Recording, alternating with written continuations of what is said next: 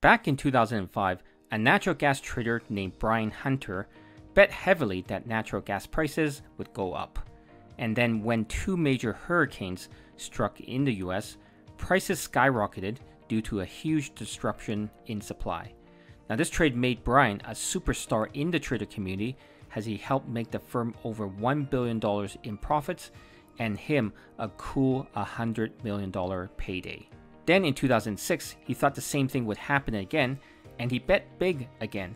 However, this time there were no hurricanes to drive up prices, and it led to the largest buildup of pre-winter natural gas inventory in history.